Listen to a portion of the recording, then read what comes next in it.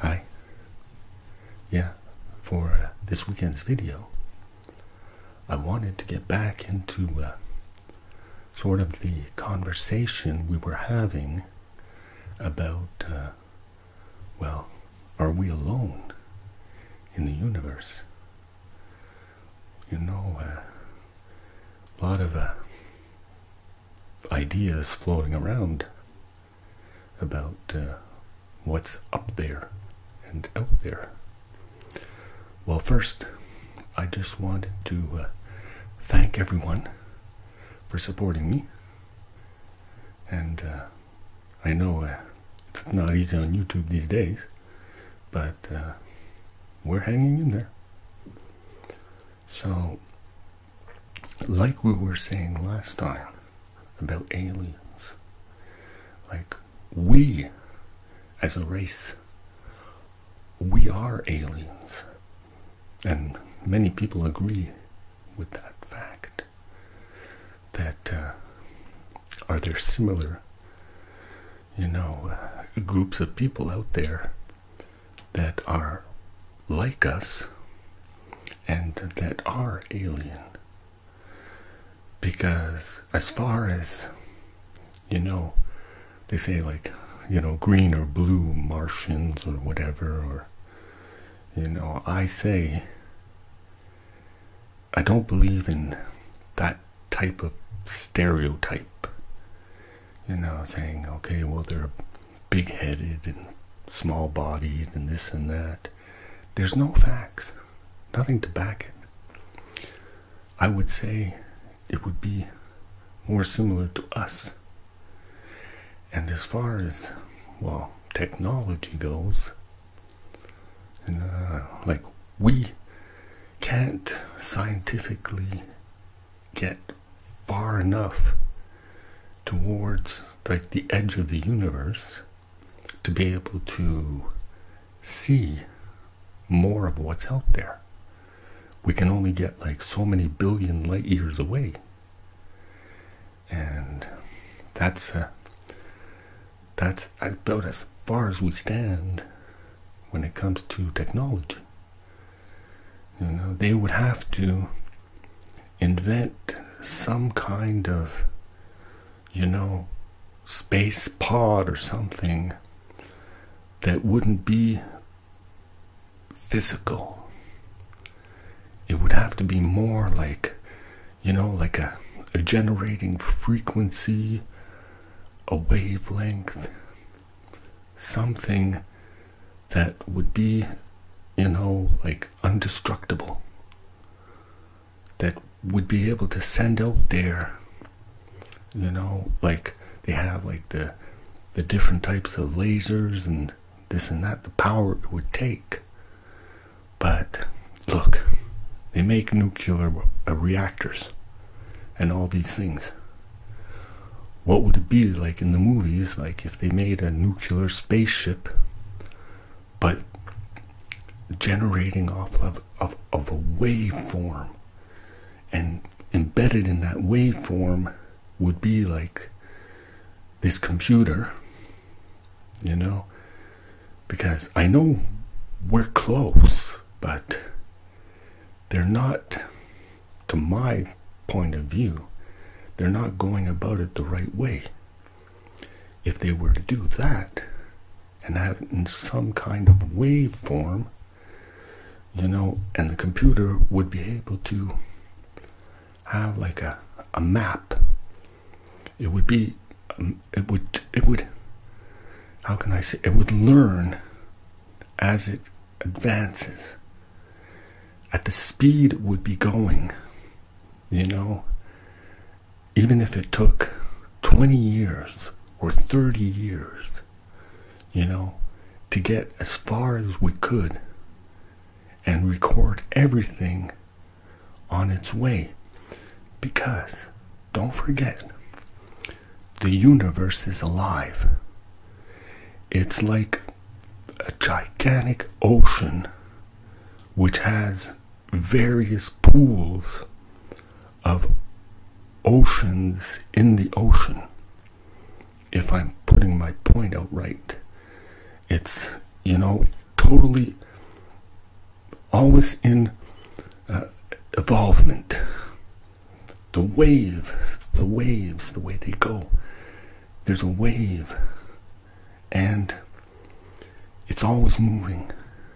The universe is constantly always in movement. So, and that's generated, by the black holes. The black holes are the motor. They're what makes the universe sort of spin, if you want. It keeps everything in revolvement, in perfect harmony. But towards the edge of the universe, if we want, there's, I would say, a mega gigantic black hole. If you want, to say that's what I would say would be the edge of the universe.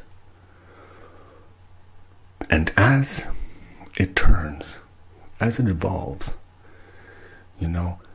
it's eating up, planets, stars.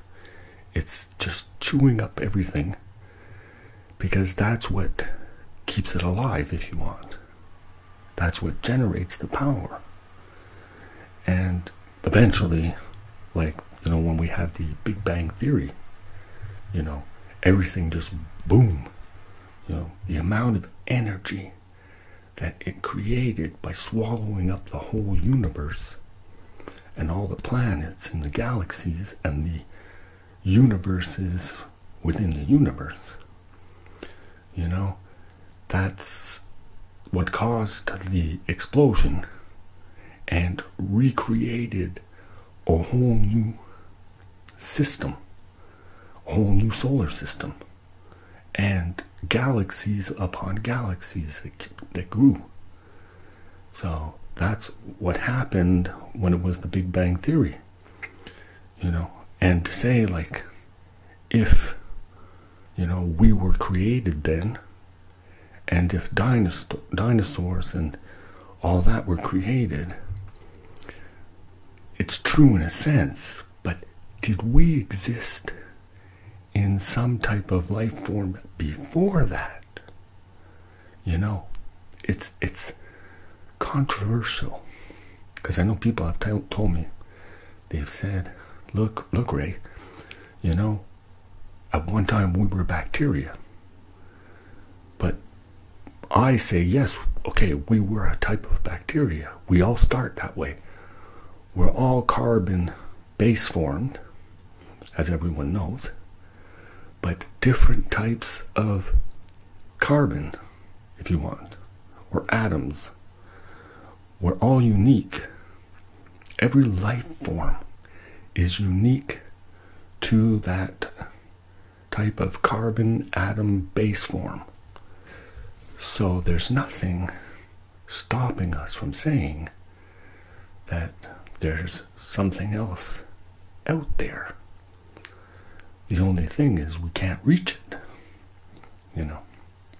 These are all things that, I've looked upon or, studied or researched. I don't get into the big, heavy,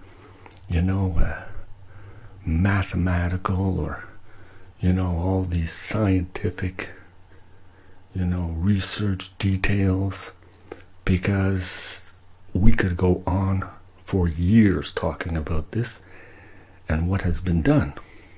We know what's been done and what they're doing. We know what's up there. We can see. You just lift your head up and you look at the stars. And what they've told us so far about the planets and what's happening on the planets and Mars and going to Mars. Look, honestly, don't waste your time on Mars. If they're going to Mars, it's because there's a reason. It's either for money or politics or whatever. It's because there's something up there, that maybe they could use. You know, there's a sort of type of mineral or gold or whatever, or uranium or plutonium or whatever. You know, who knows? But anyways, you know, I would say invest your money more on that sort of spaceship, like I said, that they could sort of build, you know, to find out. Because then, you know, if we were to have or find a more advanced civilization out there, maybe we could recreate it. And that's like all the ideas that have come out of movies or scientists or NASA, all these things that have been reported, which is true in a sense. But there's no proof yet, as we know it. Anyways, if we are the most intelligent life form in this universe, how come we can't be more, you know, to be able to do what I'm saying, like to be able to create new technologies, like better technologies, and, you know, things that would help us on our planet as is. Because if we were to do that, we would be a better society. These are thoughts that go through my head like 24/7. I'm always thinking of something else, like just to leave you on a short note. Okay, they say if we're going to go live on Mars and build like this, you know, this space station on Mars and all this, how come they just don't go on Mars and dig underground and make like a city underground on Mars? You know, look, they could, if they can build a space station and say like to be able to bring it to Mars, but just get the necessary equipment, send it to Mars, and start digging, and make a civilization underground. That way, if we are to move onto that planet or whatever, there would be also like already something started that would be habitable, you know, that we could live there. So anyway, these are just my crazy ideas for the weekend. So, you know, I hope you enjoyed the video. You know, I got my space shirt on. Yeah, I'm ready to go. I'm ready to go to space, but I can't because I'm claustrophobic. I wouldn't be able to survive. If I was on a spaceship, I would open a window or a door and just jump out. No, I wouldn't be able to take it. So I gotta stay on this planet. Yeah, so anyways, you all take care. I'm going to be bringing out another video when I get a chance on inner therapy again, because I've had like people seem to, you know, need this type of video to help them relax, from what I've heard. And I'm working on that right now, because the last video I did, the video quality was like, bleh, no good. So I'm working on that too. So take care, love you, and be catching you on my next video. Bye for now. Bye.